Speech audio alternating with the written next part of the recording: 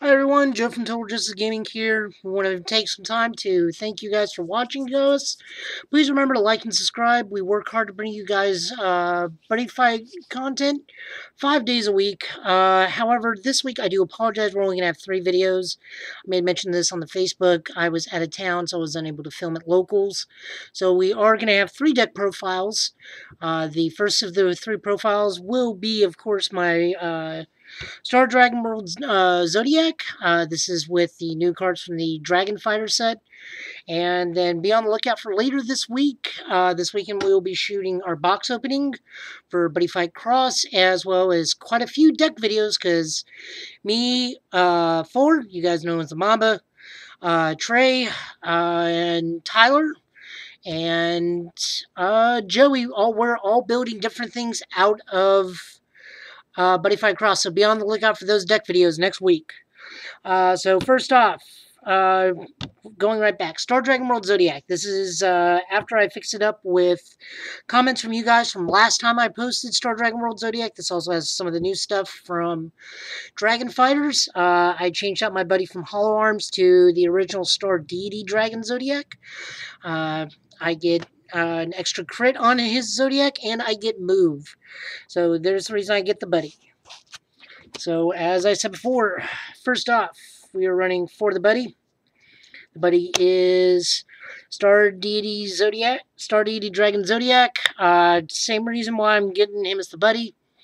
With him, pardon the camera movement, with him, since he is run off Star Dragon World, he gets an extra crit, so he sits at a 735.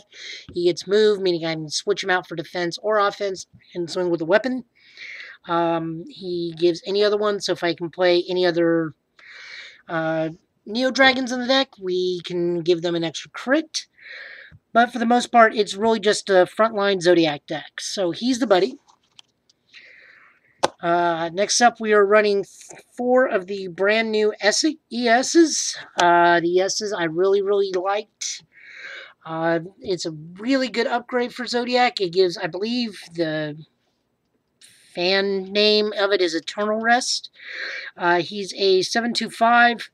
Whenever he battles a size 2, you can rest something. Or let me read, make sure. Whenever he attacks, choose a size 2 or less monster on the field. It cannot stand during the next turn. Of course, it has Gravity Rest. So he's our second Zodiac.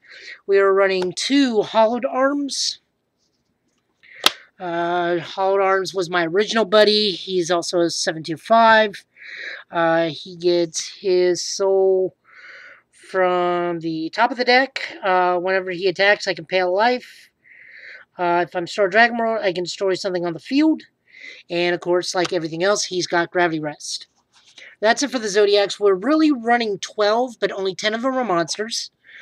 For Dragon Arms, we're running 3 Pisca Pisca.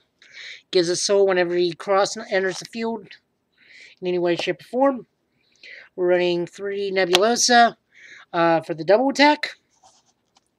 We are running 4 Hindlance. The scene's a bit high, but I'm also running Octojammer, which we'll talk about in a second. So he lets me cancel out the opponent's impact phase completely, so long as it's in the soul. I don't know how prevalent that's going to be coming up, because there's quite a few nasty impacts coming, and impact monsters are still a thing. Potentially, if you go first turn, you can somehow get them in the soul against something like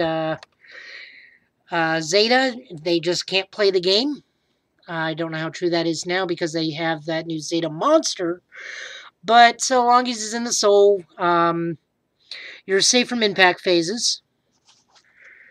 Next up, we got the 2 Octojammer. I'm considering upping this to a 3 of, just for more consistency. If you saw my fight against the Dual Jaeger match, even though I did lose, that was quite the war of attrition. What made it such a war of attrition was I got Octojammer in hand first draw, both games, and then had a steady soul of about 6 to 7 soul right off the bat, which is really decent. So I am considering bumping him up to a 3-up. Next up, I'm running 2 Artillegers. Artillager just says if he's in the soul, if he's in combat with the size 2 or less monster, they can't get effects. So there's that. We're running 2 Jerkline. Also considering bumping this up to a 3 of. Jerkline lets me go get any Dragon Arms out of the discard pile. And that means I can play him again to put him back into the soul.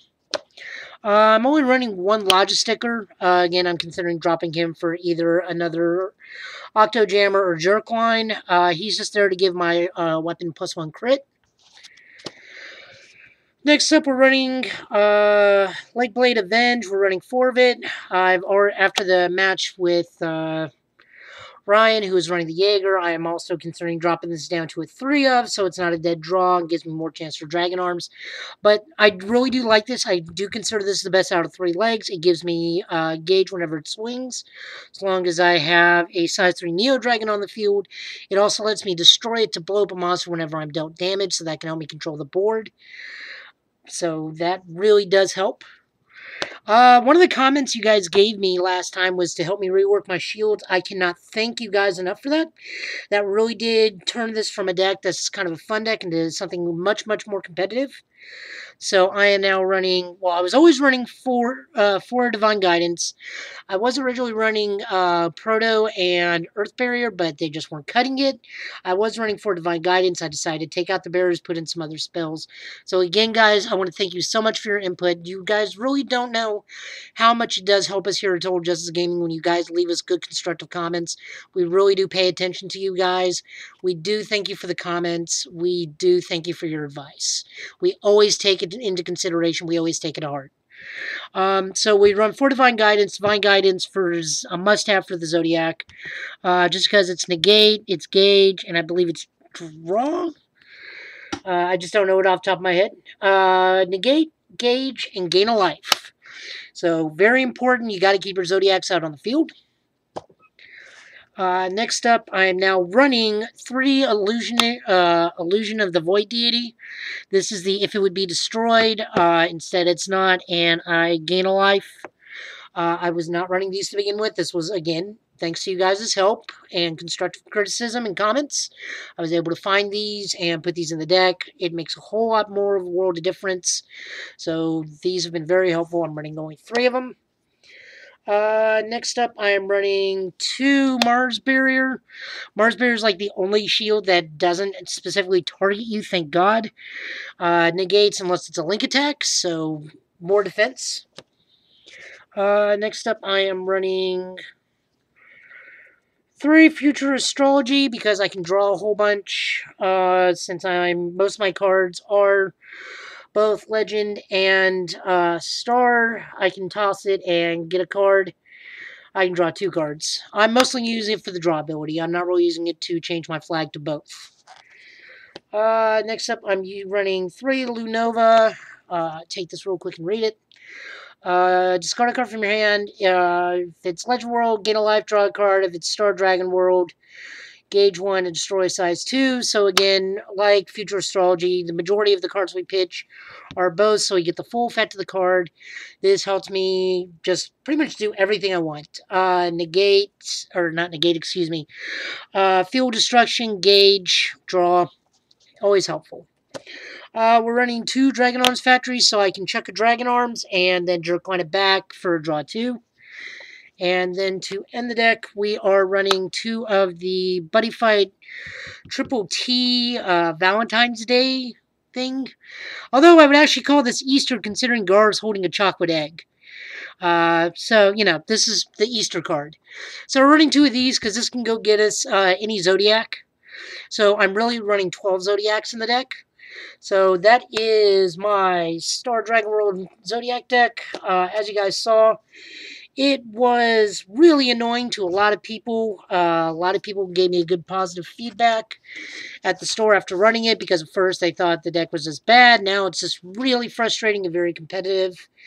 It still may not be up there. It could probably still use a few more tweaks and things, and I'm always looking out for whatever you guys can toss my way. I would love to help. And I look forward to talking to you guys next time. So, thank you again for watching, and please like and subscribe to Total Justice Gaming.